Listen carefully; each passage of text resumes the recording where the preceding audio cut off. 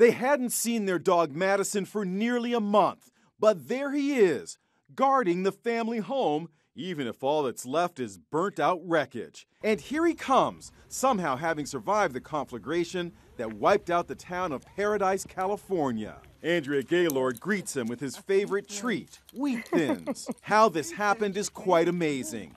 Andrea and her husband Bill fled for their lives the morning of November 8th. They had just seconds to spare. Madison and his brother Miguel were left behind because they refused to get into the car. They're not domesticated very much. They're guard dogs. They've never been in a vehicle except once in their life, and they were about 6 weeks old. Bill Gaylord says he was confident his dogs would survive, even in all the devastation. It's a very tough breed of dogs. That's what we have, tough people and tough dogs here on this mountain. Days after the fire was finally extinguished, Shayla Sullivan, an animal rescue expert, was one of the few civilians allowed into the lost town of Paradise.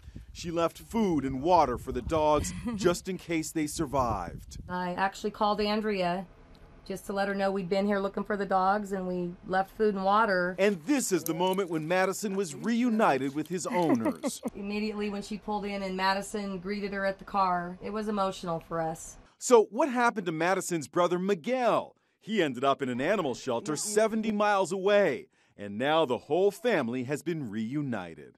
I guess we were missing and he was home.